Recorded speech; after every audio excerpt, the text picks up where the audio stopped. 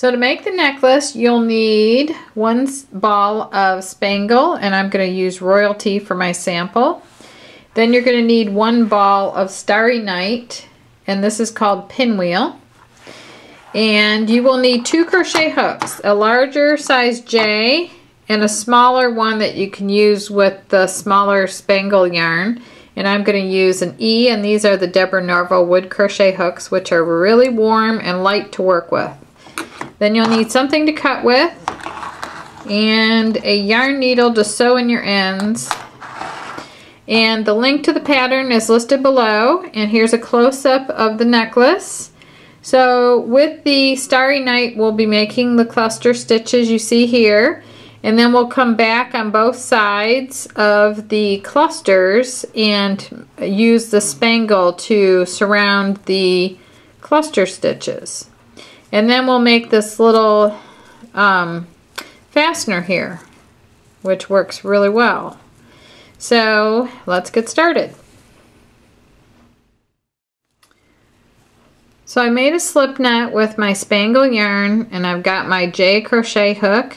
And now in the instructions it just says to chain 2 and then work a puff stitch in the first chain. So to do so, I'm going to yarn over, and I'm going to insert my hook into the first chain, draw up a loop, yarn over, draw through 2 loops, and then do the same thing again, yarn over, insert my hook into the first chain there, draw up a loop, yarn over, draw through 2 loops, and then yarn over and draw through 3 loops, and that finishes my first puff stitch. Now to do the next one, I just chain 2 again,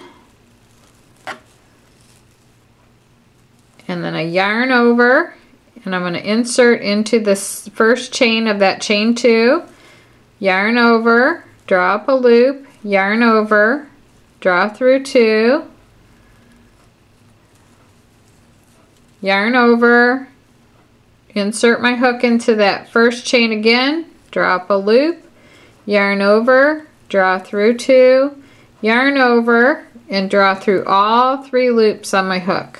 And that's my second cluster stitch or puff stitch. And then I just keep going the length that I want. So I've got 1 and 2, yarn over, insert my hook into the first chain of that chain 2, draw up a loop, yarn over, draw through 2, yarn over, go back into that first chain again, draw up a loop, yarn over, draw through 2, yarn over, draw through all 3. So there I have 3. So I'm going to chain 2 again, yarn over, go into the first chain of the chain 2, draw up a loop, yarn over, draw through 2, yarn over, go back into that first chain again, draw up a loop, yarn over, draw through 2, yarn over, and draw through all 3, and that closes the puff stitch. So keep making your puffs until you have 21 puffs for a necklace. And I'm just going to do enough puffs, and I'll show you how I'm going to make a bracelet with this. Okay, I have a really small wrist, so I've only done 6 puff stitches, and I'm going to finish off after the 6th one. So to finish off, you just do one more chain like this, and pull the back strand of that chain, and then just cut back here. I always leave a long end, and then I go back and sew that in later. So and then you just pull that all the way out, and then it locks that stitch. So now I'm ready to set my Starry Night aside. I pick up my strand of Spangle, and now I need to switch to my smaller hook, which I have here, size E. And I'm going to make a slip knot, and to do so I make a loop like this. I bring the strand over the back, and then I pull the back strand forward. I have a knot side and a slip side. I tighten the knot side. And then I put it on my hook like this, and then I pull the slip side like that. Okay, now it says to join on either end this yarn. So I'm just going to start with a loop on my hook. I'm going to go into that very last chain that I did. I'm going to find it here.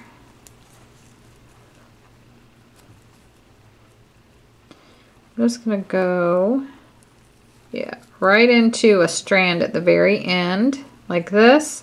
And then I'm going to draw up. Let me do that again.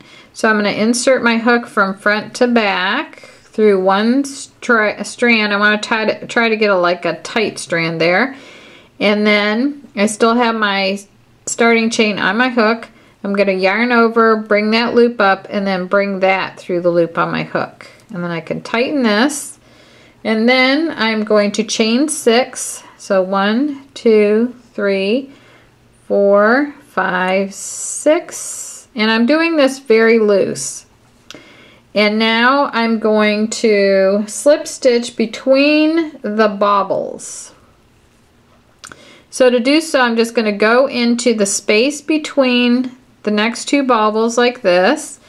And I'm going to insert my hook like this and draw a loop up. Let me go back. Okay, I'm just going to go through a couple of strands there, yarn over, and draw that loop up, and then draw that through the loop on my hook to complete a slip stitch. And then I'm going to chain 5, and then do the same thing between the next two puff stitches. I'm just inserting my hook under one strand this time. Well, I'm going to just go ahead and go into that strand there and work a slip stitch. And then 1, 2, 3, 4, 5. And again, I'm going to go underneath this strand here, and I'm going to slip stitch. And then 1, 2, 3, 4, 5. And you're basically just going to go all the way down the length of your necklace or bracelet. And just make sure you get a slip stitch in between the baubles.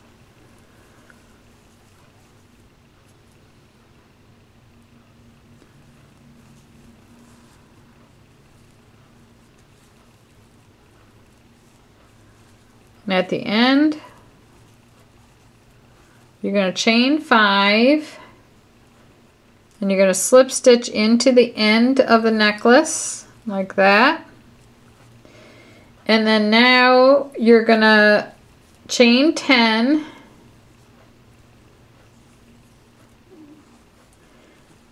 So you go 1, 2, 3, 4, 5, 6, 7, 8, 9, 10. Then you're going to slip stitch in the first chain, and this is going to form your loop for the, I'm going to go in 2 strands of that chain so I won't have that little hole. I'm going to go in the back bar here. So I'm picking up 2 strands of that chain so there's no like strand that pulls out. So that's how we're going to connect the little necklace or the bracelet with that loop there. And then you're going to slip stitch, I did that, and you're going to work on the other side of the necklace now. And for this side, I'm going to chain 8, it says.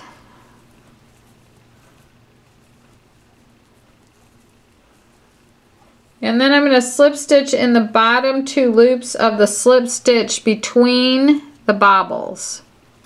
So right here, I'm going to go in here into that slip stitch. I'm going to go right into those 2 strands of that slip stitch, and I'm going to work a slip stitch into that.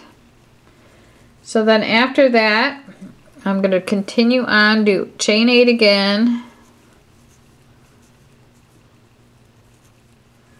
And then Here's my slip stitch from the other side. I'm going to go into the 2 strands of it and then right into the same space that I used for that slip stitch. If I can get my hook down there. Okay, and then I'm just going to work a slip stitch like I want to connect them on both sides. Like that. And it's basically just surrounding the puff stitches with the Spangle yarn.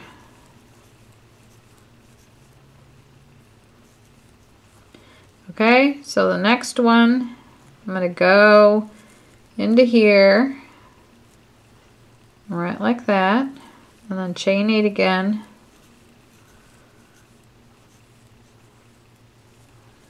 So basically what I'm doing is I'm going into the 2 strands of the slip stitch on the other side, just like that, and then I'm going right into the same place, or I could go right a little bit next to it, and then I'm yarning over in the back and drawing a loop up and then drawing that through the loop on my hook. And see, they're connected on both sides then.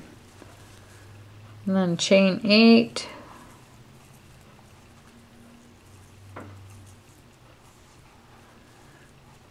And then same thing over here.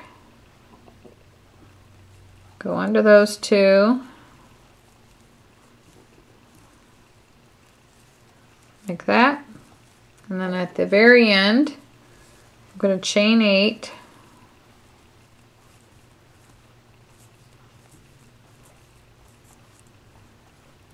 And then slip stitch in the end of necklace. So I'm just going to slip stitch where my first beginning slip stitch was, right there. And then draw that loop through, then I'm going to chain 1, I'm going to pull the back like this, and then I'm going to cut from the back like that, and then I'll weave in my ends. Isn't that cute? And I've got a little loop here, and on the finished necklace the loop is right here, and now I'm going to show you how to make this little bead here. Okay, so to make the little toggle button is what it's called. You're still using the smaller hook and the spangle. Make a slip knot. And then you chain 3. And you slip stitch in the first chain to form a ring. Right there, and right there, and then you chain 2 and you work 10 half double crochets into the center of the ring. So I'm also going to work over the end of my starting chain, and you want to make sure that you do get the center. I'll tell you what, I'm going to do a chain 4 here just so you can see where the center is better. Okay, let's start again. Okay, so I do 1, 2, 3, 4. Then I'm going to join with a slip stitch to form a ring. Some people go in this top loop, they go in this back loop. Right now I'm going to go in this back loop right here and draw that loop out. Then right here, what I want you to see is this right there. Let me get my needle. Okay, this right there is part of the stitch. It's not the center of the chain. A lot of times people mistakenly go in there and mistake that for the center. The center is actually right here. See that right there? So you can see it better with a chain 4. And if you want to, you can chain 4 as long as you work over the end of your starting chain like I'm going to show you here. So there, I'm going to complete my slip stitch, and then I'm going to chain 2, and then it says to work 10 half double crochets into the center of the ring. So the center is right there. So I'm going in there. Once I get my first stitch in the right place, the rest of them are pretty easy. So I'm going to work 10 half double crochets, and I'm also working over the end of my starting chain. So I've got 3, 4, 5, 6, 7, 8, 9, 10. Then it says to join with a slip stitch in the first half double crochet. So I'm going to skip my chain 2 and just go underneath the top 2 strands of the half double crochet, yarn over, draw that loop up, and draw that through the loop on my hook. And by working over the end of my starting chain, I can now pull it and it closes up that hole in the center of the ring. Okay, now it says to chain 1,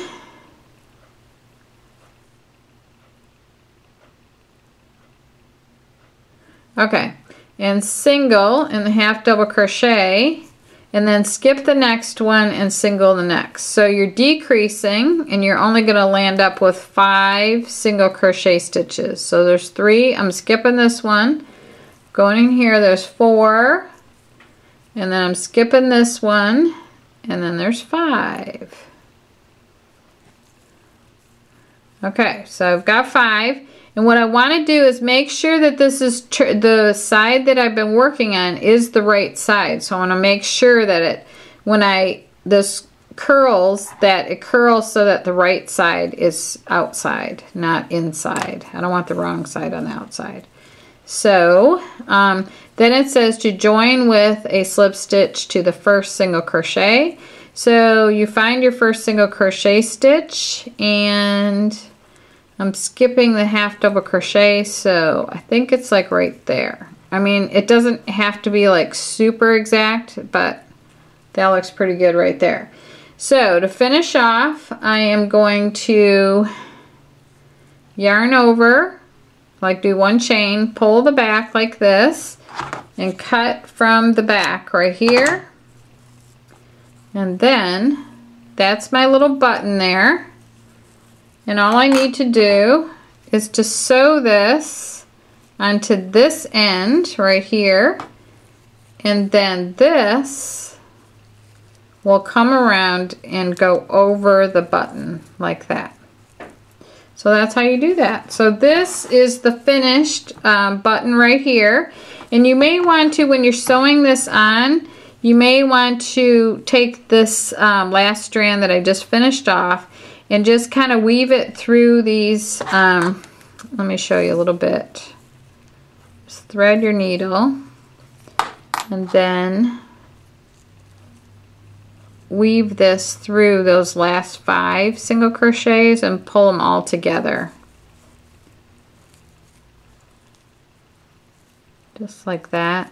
And then just weave in all these ends, of course, and then just sew this to the end that's opposite the loop. So just like that. So that is pretty easy, really, and you can make necklaces and bracelets and all kinds of stuff. You can make different length of necklaces and try all the different colors. So I want to thank you for watching, and I hope that you enjoyed this video, and please subscribe to our channel. The links to everything are listed below.